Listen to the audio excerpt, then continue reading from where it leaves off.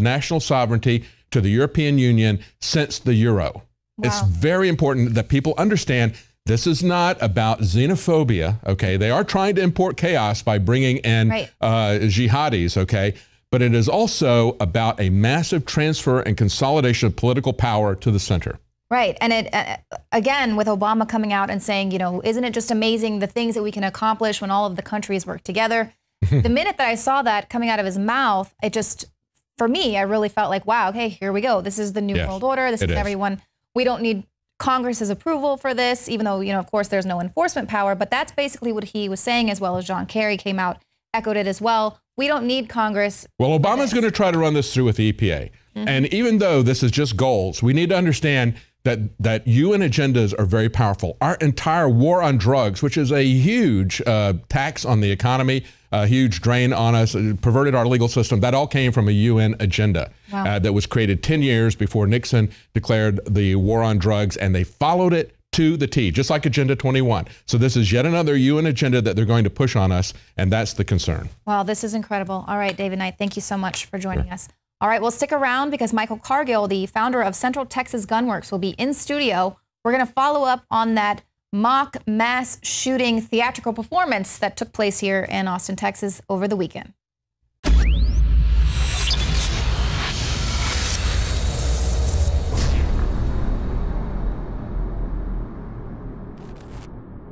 Brain Force is here. Ladies and gentlemen, I've been on this the last few months. You probably noticed I've been more crazed, more focused, less brain fog, more energy, more special reports, and it's because of Brain Force. One of the worst things with most energy products is it's not sustainable, right? You're gonna crash and gonna feel really bad afterwards. This has a bunch of different antioxidants and compounds and polyphenols. Everybody's on these drugs to knock their brain out because the brain's so fried. We kept changing this formula over and over and over again until it became sort of a grand puzzle. For example, the L-theanine inside of it, that is activated by the different compounds in the yerba mate that we put inside of it as well. This just increases the compounds you already have. This is what you're actually designed to run on. Exactly. It's kind of like a car will run on one form of junkie gas, but it runs really good on what it's designed for. You will find Brain Force, Survival Shield X2, and other game-changing products at InfoWarsLife.com or call 888-253-3139.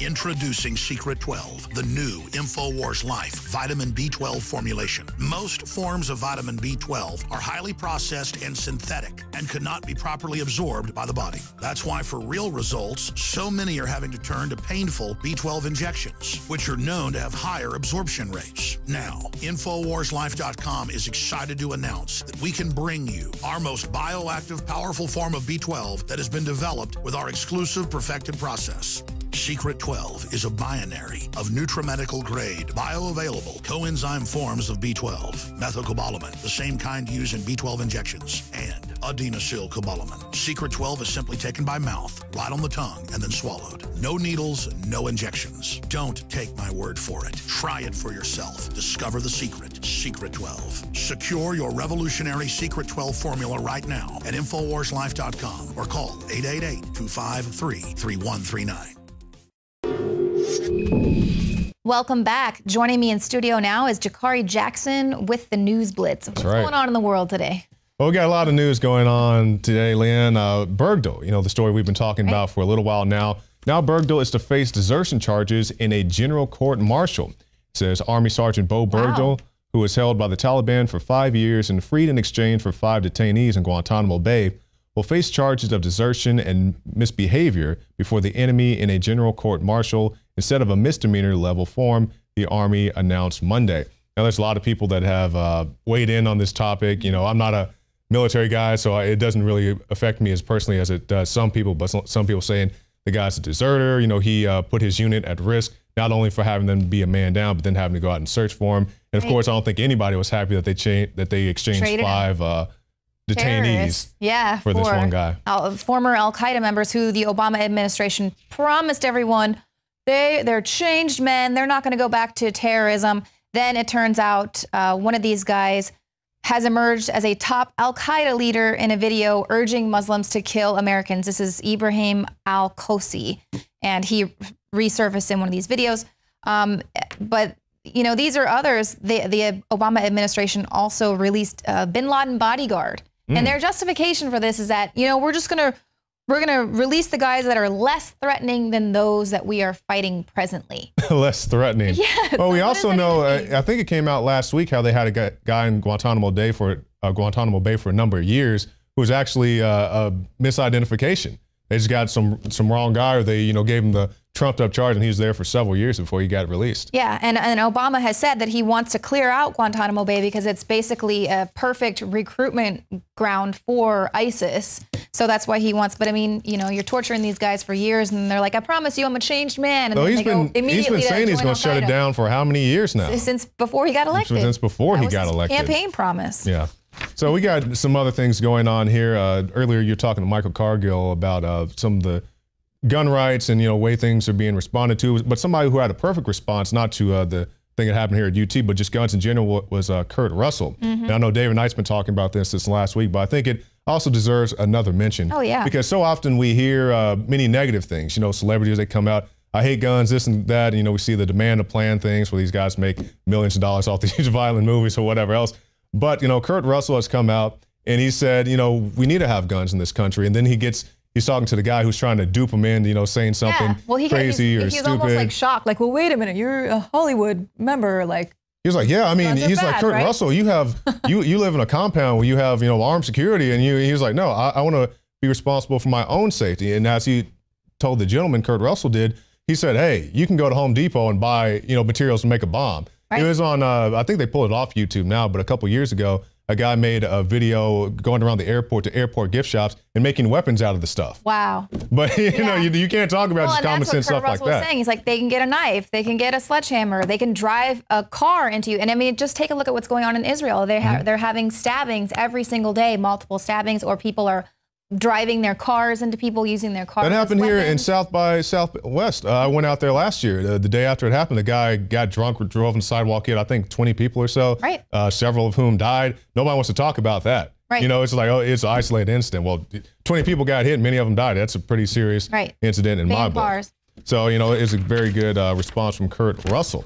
Now, the Star Wars movie is coming up, Leanne, and I know you're just all the rage for it, but, you know, they have this new policy where they're not allowing people at certain theaters to come in, even with lightsabers, you know, because they say they have security concerns and all that. And, you know, I wouldn't support banning, you know, the Han Solo blaster, but to me, that would make more sense than banning a lightsaber.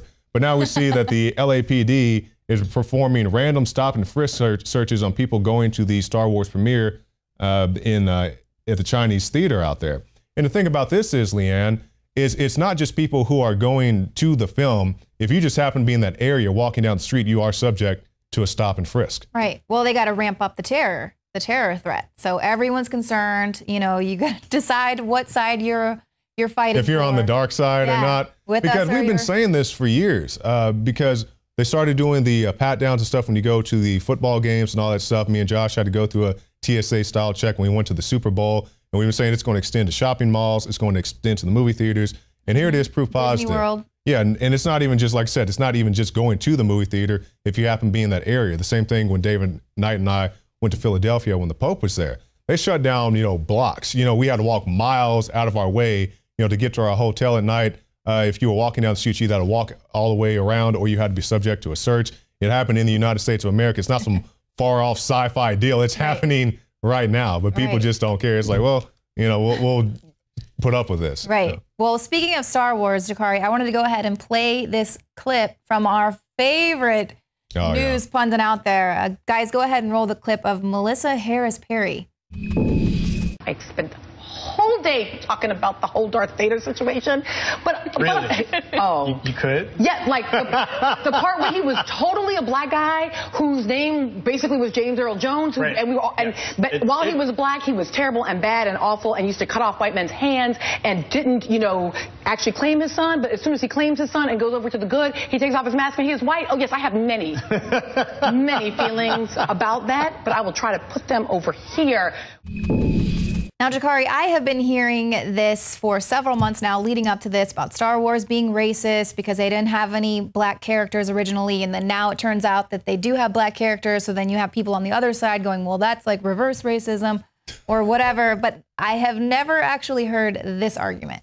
Well, I mean, you know, I'm not a huge Star Wars guy. Like, I have seen the movies, I'll see the new one, but I'm not a hardcore Star Wars guy. If you go back to the original trilogy, they had Billy D played Han Solo's friend or whatever. So they did have black people in it. And then in the new trilogy, one of Princess Leia's mom's bodyguards was black and all that stuff.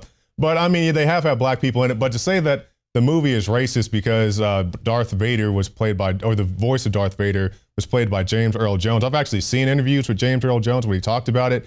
And he said George Lucas came to him and wanted a voice that was dark. Not dark in color or race or anything. Yeah. He said he would like a serious, like a serious, intimidating tone. Because you can go back and watch like on special disc DVDs or whatever, making a Star Wars, and you can hear the actual actor who's in the Darth Vader costume. He doesn't sound intimidating at all. So they dub in James Earl Jones to make the guy sound serious and scary. But you know, that's just.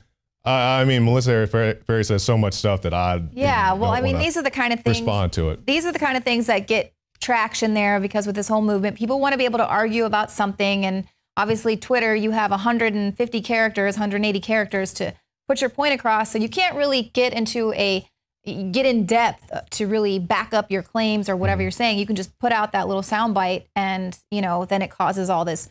I honestly think they just put this stuff out there to get a response from it. I don't think it's something that they're really passionate about. She said she can think about it all day long. Oh, well, maybe she can. Turn anything into a racial issue. I mean, this is Hollywood, where they have, you know, maybe I'm offended that they have, you know, actual humans voicing penguins in cartoons and stuff. Yeah. I feel offended. This discrimination.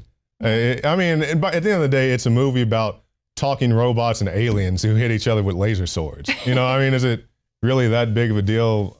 But here's a story that we should take seriously. Obama to expand modern day slavery with TPP. Now, if you recall, Leanne, if you have a trade agreement, you would think that that would be something to put sanctions on things like slave labor, but that is definitely not the case.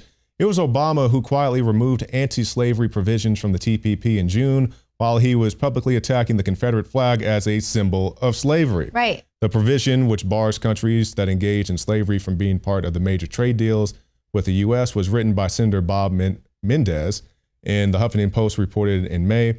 At the insistence of the White House, Menendez agreed to modify his language to say that as long as the country was taking concrete steps to reduce human trafficking and forced labor, it could be part of the trade deal. So you go from this super hardcore stance to like, no. It's like the terrorists released from Guantanamo are taking steps to be better. Yeah, we're taking steps to be more humanitarian by, you know, releasing people who we were torturing in prison camps and doing all these other horrific things to. And it's not just the people in the prison camps. You know, we see what happens here domestically, surveillance, police brutality, and so on and so forth. Well, this story, I think, could also just make people be a little bit more conscious of where their food comes from, because I know a lot of people are concerned, obviously, with GMO labeling, but this is actually, they're telling you that if you get those bags of peeled shrimp, or you go to the buffet with the all-you-can-eat shrimp, it's already peeled. Who do you think peels that for you? And it turns out these are slave labor companies that are forcing people to work 16 hours a day, and they're got their fingers in ice cold water.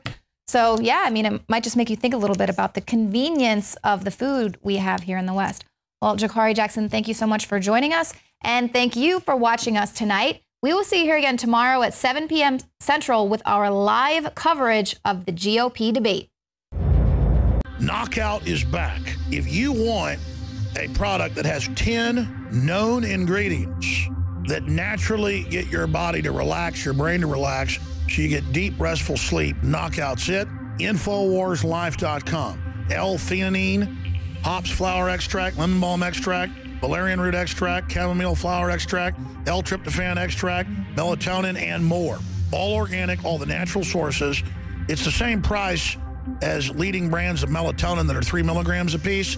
It has 3 milligrams, the standard recommended dose for an adult.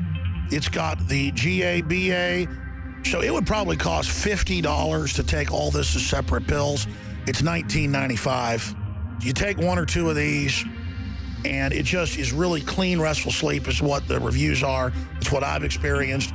and it just synergistically puts everything in there. InfoWarsLife.com. That's InfoWarsLife.com, or call 888-253-3139. You are watching the InfoWars Nightly News, which airs 7 p.m. Central at InfoWarsNews.com. And your support is helping us defend liberty worldwide.